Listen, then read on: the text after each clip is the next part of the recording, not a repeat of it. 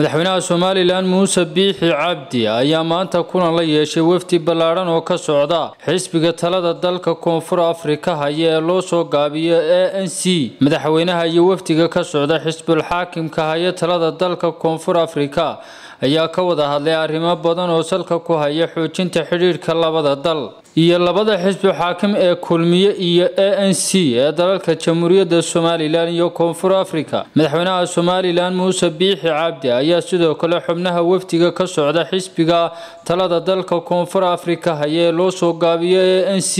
waxa uu ka gudoomay salaan ay ka sideen madaxweynaha dalka Koonfur Afrika madaxweynaha Soomaaliland waxa uu isna u diray salaanta la mid ah madaxweynaha Koonfur Afrika gabagabadii kulankaasi waxa uu ku dhamaaday saaf garad buuxa iyo xiriir hor leh oo dhex maraya labada dal waa Soomaaliland iyo Koonfur Afrika war-saxaafadeedkan oo ka soo baxay qasriga madaxtooyada Soomaaliland waxa ku saxeexnaa afayeenka madaxweynaha Soomaaliland Maxamuud Warsame Jaamac Maxamed Faarax Bilay Star TV